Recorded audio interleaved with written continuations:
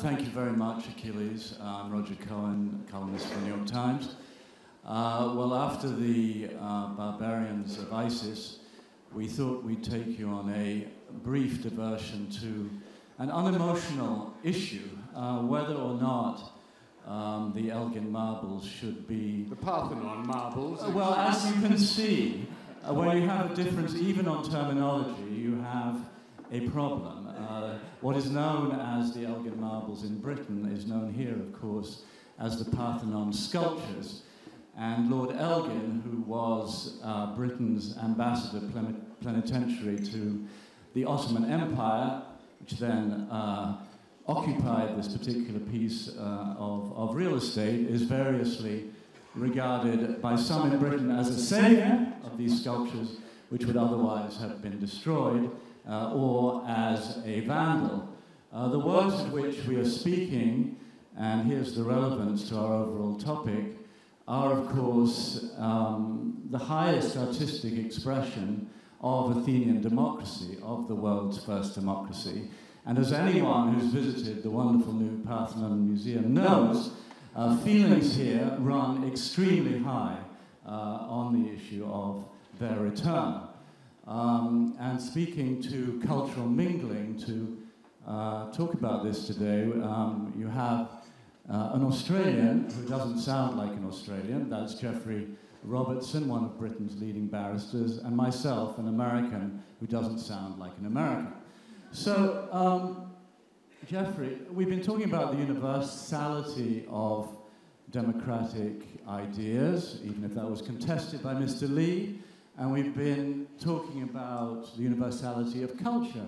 So isn't it a good thing, really, that this very highest expression of the world's first democracy should not, in fact, be concentrated in one place, but should be dispersed, and that about 30% of the original frieze and associated statuary should be open to the many, many visitors of the British Museum, and indeed visitors to museums in France and Germany, rather than concentrated in one place. Isn't that, in fact, a good thing? Okay, let's start.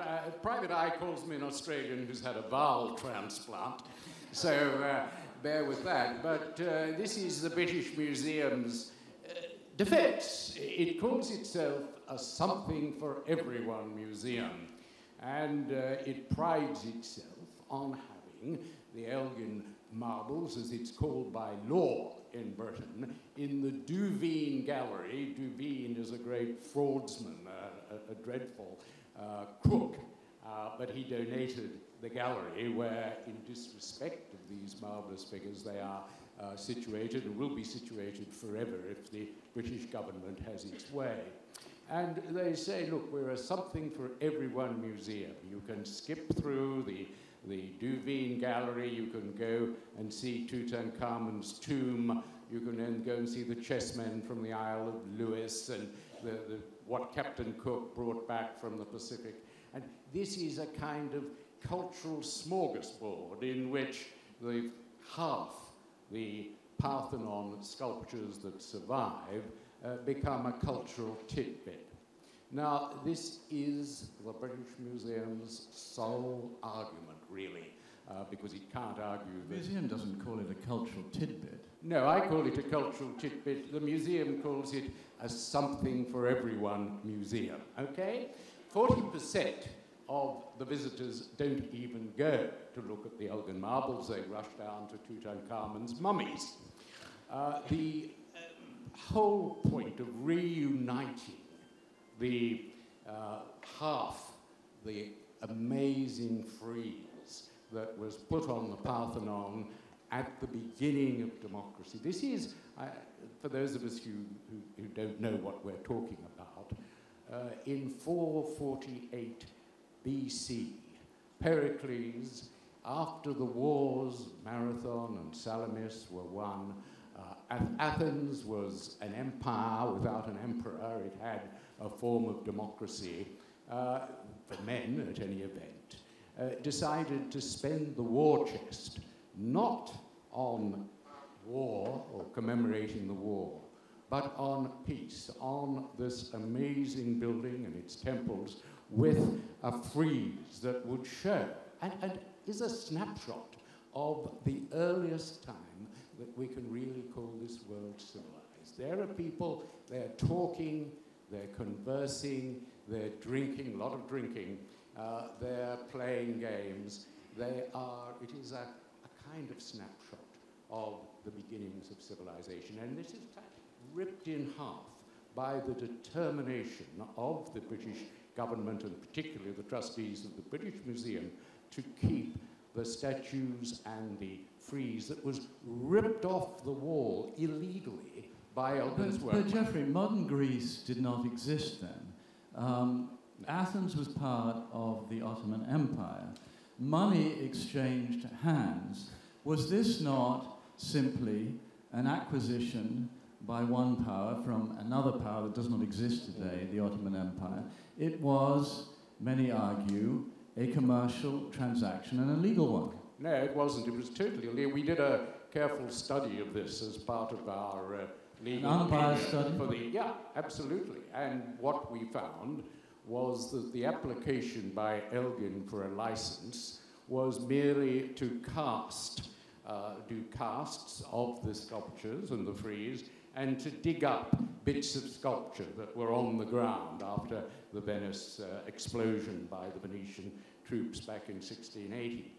And whether that license was given or not, we don't know. We haven't seen that. License has never been produced. There was an Italian version of the license, which makes clear that it only related to taking molds and to digging up bits and pieces of sculpture on the ground. So there is no question but that Elgin had no right in law. What he did, what his men did, was to bribe the Turkish governors. We've now got a list of the dueling pistols and the telescopes, not to mention the money that they were paid. There was no legality at all about the transaction, and Elgin didn't pretend that there was when he gave evidence in 1816 to the British Committee. He said that we exceeded the terms of the firm. There was no doubt about that. The committee found that they did. His defense was... The Parthenon had been a church, it had been attacked by the Venetians, it had been a mosque, it had been many things since the 5th century BC. And isn't the argument that there was a real danger that they might have been destroyed if Elgin hadn't rescued them a valid one? Elgin didn't rescue them. He misappropriated them. He ripped them off the wall without permission. They'd stood for 2,300 years, despite all that had happened. They were there. The Venetians had tried to rip them off and couldn't. Elgin had 300 workmen. Elgin claimed in his evidence that he'd come to Athens, he'd seen, he talked to the Turkish soldiers, he feared that they would be destroyed if he didn't, quote, rescue them. That was a total lie, because we discovered that he didn't come to Athens until the middle of 1802, when at least half of them had been ripped off. So this was, he invented this in order to obtain money from the British government because he was bankrupt. And he was desperate by 1816 to obtain some money from the sculptures that he'd taken for his own. The idea was to have them embroider his Scottish estate. So, and he used his power as ambassador, and he used the British Navy to cart them off. So Britain, I think, is liable for his depredation. Geoffrey, today Greece is a democracy. It's a troubled democracy, but it's a democracy. Britain is a democracy. Why can't two democracies within the European Union conduct diplomacy between each other to resolve this problem? You, I think, believe that the only way this can be resolved at this point is through legal means, and whether in the European Court of Human Rights or the International Court of Justice.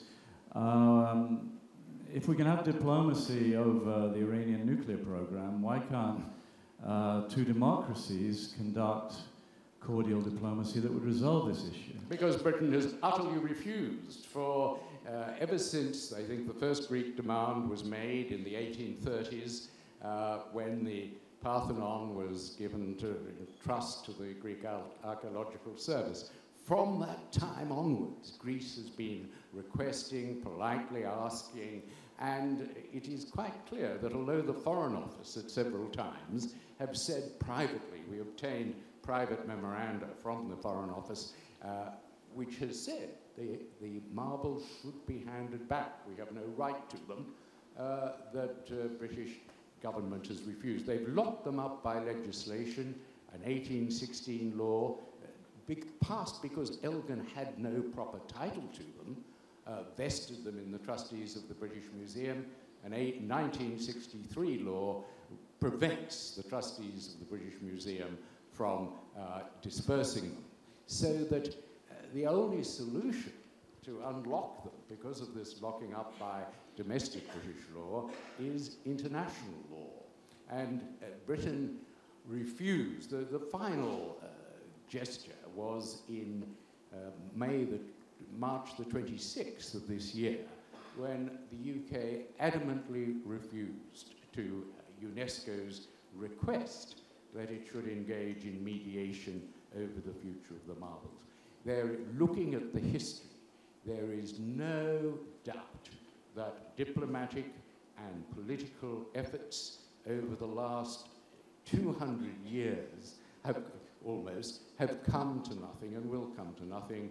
The marbles will remain in the Duveen Gallery, honouring the memory of an art fraudsman, forever, unless the Greek government takes legal action that is available to it, or request UNESCO. I believe UNESCO has a duty and has the power to bring this before the International Court of Justice, and I consider that the precedence is such, and the importance is such, given what ISIS is doing, the need to develop laws about cultural property and the protection of cultural property, the time is now ripe.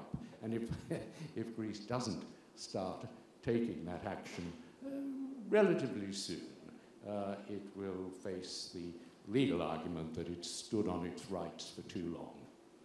But does culture belong to anybody? It belongs, it's quite interesting. And if so, in what sense? Well, what the courts are saying, and this was said by Doesn't it belong to all humanity? Okay, listen. What the courts have been saying since the International Court of Justice restored to Cambodia some cultural artifacts taken by Thailand. And what's next? The Rosetta Stone back to Egypt?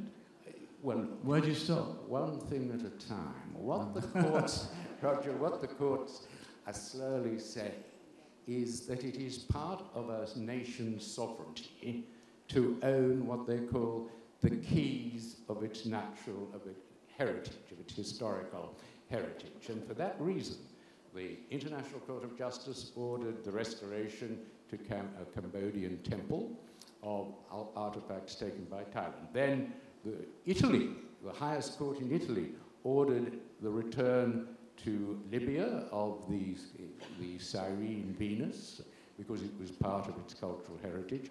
Then courts in Ireland, in Britain, and in America have used the same terminology, that it is part of a state's sovereignty to own the keys of its natural heritage. And then there is, of course, so that is one line of argument that Greece could and should deploy. The other, but aren't you being more Greek than the Greeks? If the Greek government has declined to bring a lawsuit up to now, why are you, an Australian working in Britain, telling the Greeks they damn well better get on with it? It's been suggested that they should be returned to Melbourne, where there are more Greeks than there are in Athens. But that might be a good compromise. Then they could be called the Melbourne marbles. But well, I think, actually, that it is what I call the Navarino syndrome. Because whenever I talk to Greek politicians, they're all so grateful to Britain. You know, the Battle of Navarino, the first humanitarian intervention coalition of the willing led by Britain sank the Turkish and Egyptian fleet and Greek independence, and of course the Nazis, and then the communists. So Greece, yes, we don't want to upset Britain. But what they don't understand is that Britain loves litigation. Britain is, I have to tell you, the leader of soft power. The latest statistics, you're number 6 in America, but soft power in the world. Where's Australia? That's quite high up. But what we have in Britain is a belief in law, and we actually obey international judgments, unlike other countries. You think a court would find in favour of Greece? I think if the UNESCO sought an advisory opinion, as was done on the Israeli wall and so on, I think that there are enough precedents now for the International Court of Justice to say that this unique, let's face it, the Parthenon, there are 3 great monuments, historic monuments to civilization and to progress, really. The first is the Parthenon, above all. It's unique. Then you have the Pantheon in Rome, and until a week or so ago, you had the Temple of Bel in Palmyra, which was AD 32, when Christ was still walking the earth. That was blown up.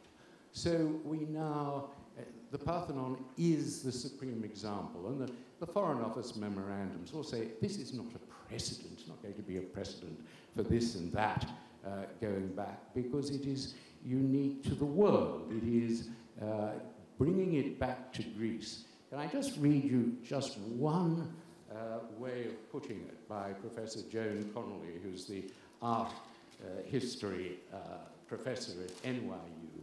And she says this, and I think it encapsulates the argument brilliantly. She says, apart from the Parthenon, these statues are merely relics, however finely wrought. The wholeness of the Parthenon demands our respect and warrants every effort to reunify it. Consider the state of the central figures on the west pediment. Poseidon's shoulders are held in London, while his pectoral and abdominal muscles remain in Athens. Athena's battered head, neck, and right arm are displayed by the New Acropolis Museum, while her right breast remains in the British Museum. This deliberate and sustained dismemberment of some of the most sublime images ever carved by humankind brings shame on those who work to uphold this state of affairs. And those who work to uphold that state of affairs are the trustees of the British Museum and the British government, and they will always produce that. Remember that the idea of the snapshot of the beginnings of civilization, the snapshot that they have determined should be ripped in half. Do you see what's happened, the terrible things that have happened in Palmyra and ISIS's wanton destruction of these great works of art and expressions of ancient civilization? Do you equate that in some way with the depredations of Lord Elgin and see it as an argument for reuniting these statues in Greece? Or do you rather see it as an argument that I suspect the British Museum would make, because it's made it over some objects from Syria, that there you go, you see, it's much better to protect, wherever one can, these expressions of high civilization from elsewhere, and somewhere as safe as London, at the British Museum, very close to the New York Times office there. So is it an argument for reuniting the works, or is it an argument for putting them in a safe place like the Louvre or the British Museum? Well, firstly, it's an argument for the international law, what we call customary international law, to deal with the question of protecting historic monuments and of unique importance to civilization. But secondly, of course, the British Museum I salute for it's appointed some monuments men, and they're going around Iraq at the moment. But they always say, and rightly, that as soon as the war is over and it's safe, they will go back. Greece is surely a safe place for its heritage. Even today. Even today, and especially today. What do you the think? New Acropolis Museum is not only a safe place, it's the right place. Well, and it was obviously built to house their eventual return. It's a museum in waiting, in a sense. What do you think would be, I mean, speaking of democracy, and Greek democracy in particular, which has been battered in recent years by a terrible economic crisis and an agonizing conundrum over what to do about the euro and big questions about how far democracy still functions here. Let's just imagine for a moment that miraculously a court case was won, or Britain suddenly gazed deep into the soul and it's not going to do that, even under Mr. Cohen. If the Parthenon statues or Elgin marbles came back here to that beautiful museum, would that somehow reinforce Greece, Greek democracy, even perhaps the Greek economy, by giving Greeks a new belief in themselves? Would it lead to outbursts of unproductive nationalism? Would it have no effect whatsoever? What do you think? Well, what I think is what's coming out of Chicago at the moment, this new school of economic historians who argue it's ideas, not capital, that produces growth, that produces development. They go back and they say, look at every country that has put its finances in order and progressed, and you see what that is associated with is cultural confidence. That societies that promote ideas in art, literature, and music. So this would be like a high-dose injection of cultural confidence. Well, who knows, but that is, I think it would give Greece the cultural confidence to move forward. And I think that's something that would be, we had the bailout. We had a bailout by Brussels bureaucrats and German bankers who didn't consider the need to give Greece the support to deal with the refugee crisis. I did the first case under the Lisbon Treaty about the right to dignity a few years ago, and it was quite obvious that Greece needed the support of the European community. I think that having the Parthenon marbles back where they belong, in the museum, underneath the blue attic sky and the ruins of the Parthenon, there'll be such a boost to tourism, for a start, and to a cultural confidence that now economic historians associate with economic development. Well, I'd like to briefly throw this open to you to ask any questions. Before we do that, can we have a quick informal vote? Raise your hand if you think the Parthenon statue should be returned to Athens, please. Gosh. Overwhelming majority, I think. And who thinks they should remain under the grey skies of Britain? 2? 3. All right, questions, please. Yes, sir. And can we have a mic?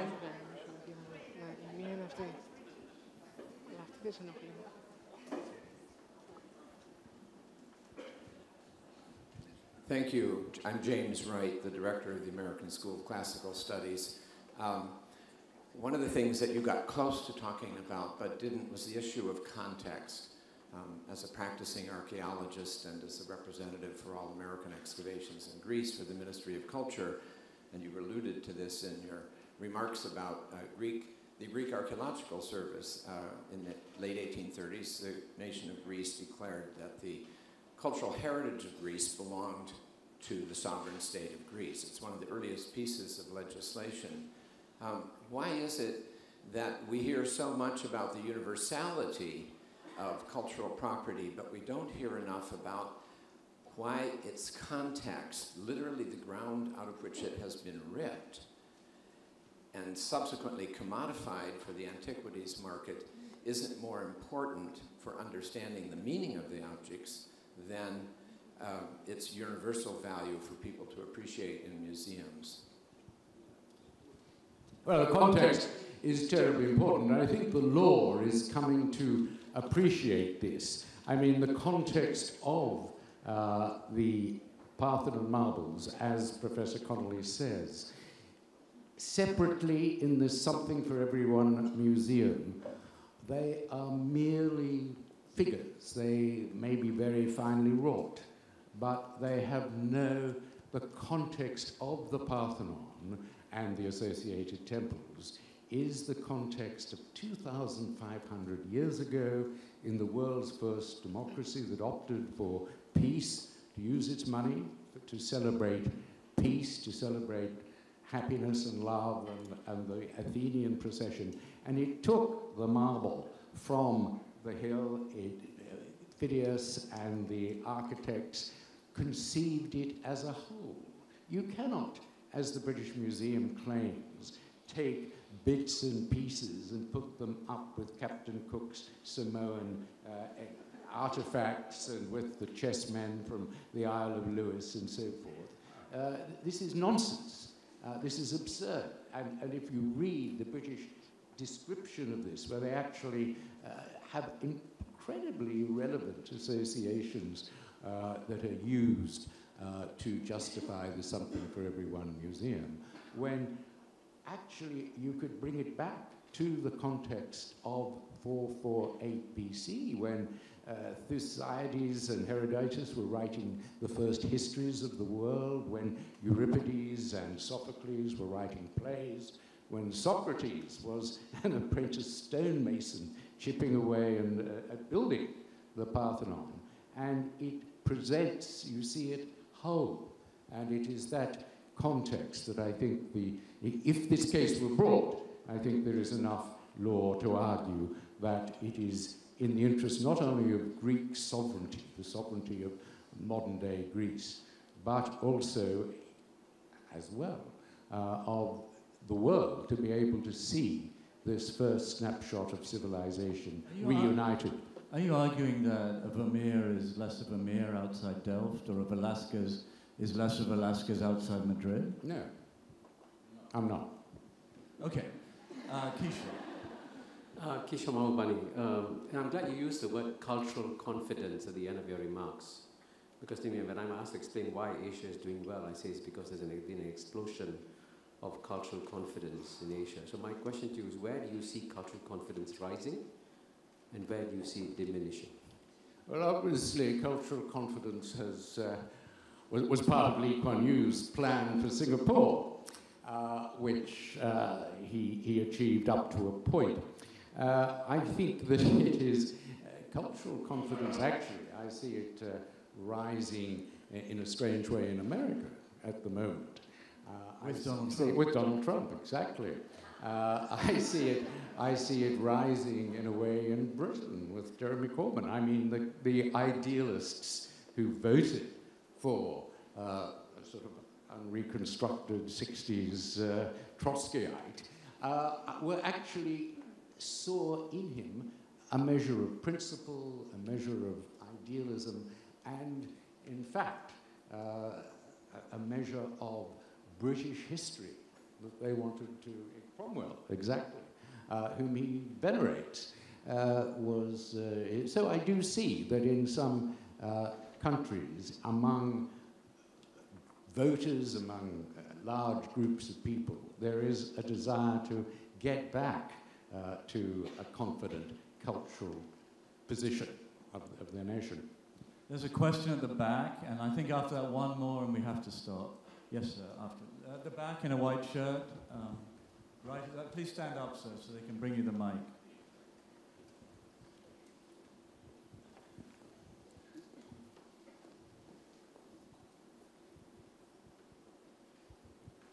Geoffrey and Roger, great talk, very lively. It's been a little more gloomy earlier in the day, but Geoffrey, I think on the 20th, I think I know what the Greeks need to do. They need to vote for you, Geoffrey, with an exclamation mark.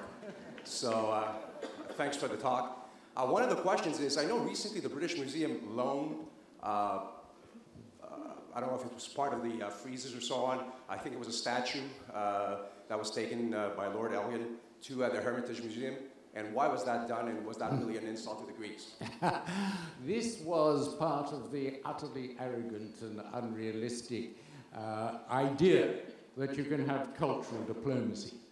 The British Museum's first experiment in cultural diplomacy came in 2011 when they lent the Cyrus cylinder, said to be the world's first human rights treaty, to Iran. Okay?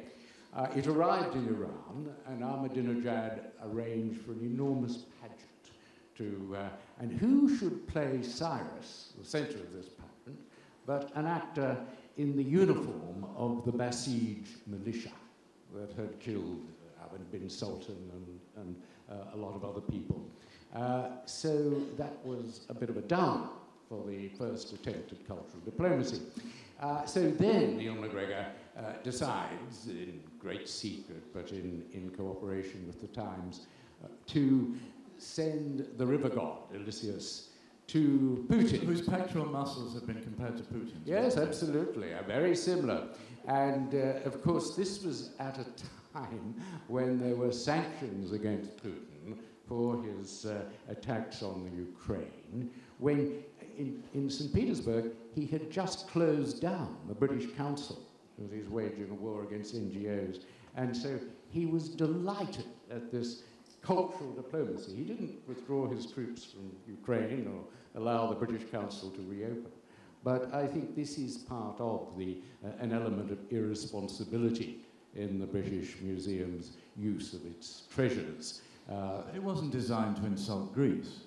No, it wasn't, but we made a Freedom of Information Act request, and I will tell you that the amount for which the river god was insured would pay back Greece's debts. Last question. Here, please, thank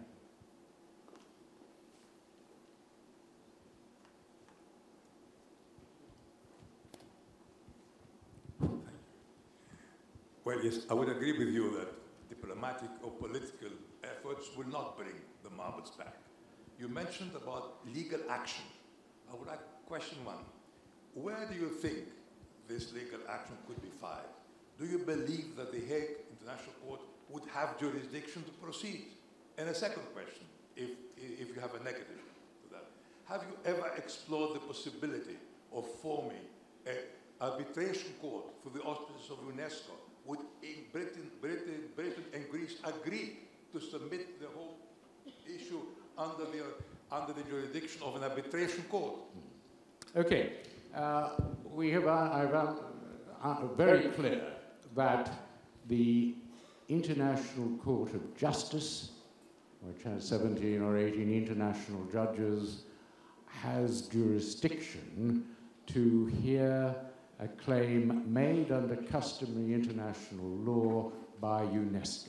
UNESCO has the power, the right to ask for an advisory opinion. And although it's called advisory, Britain, as I say, because Britain does obey international courts, would comply with it. And because most of the British public, actually, whenever they're asked, want the Elgin marbles, as they're called, sent back, it would probably be relieved to do so.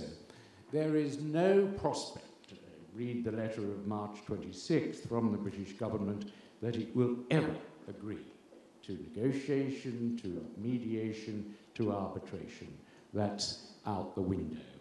So the alternative, and there is another solution, which would mean a interstate action, Greece versus the United Kingdom, in the European Court of Human Rights, in Strasbourg, under Article 1 of the Protocol 1, the right to property, the right to have sovereignty. This would pick up the sovereignty argument that this unique historical heritage belongs to Greece. So, but that has all been delivered. If you'll allow me to say, Roger, that we were asked by the Greek government to give our opinion.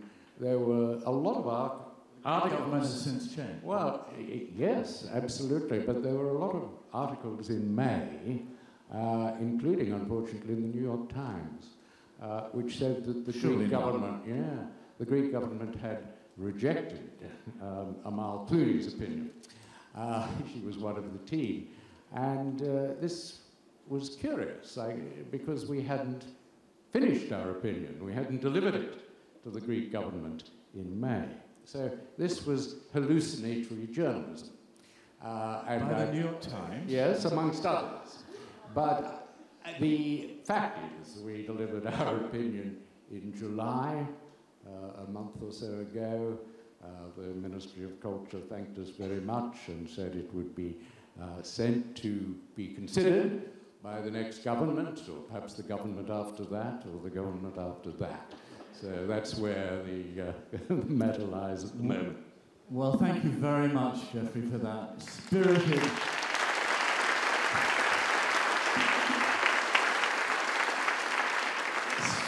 exposition on the now renamed Melbourne marbles. It was great talking to you. Thank you all.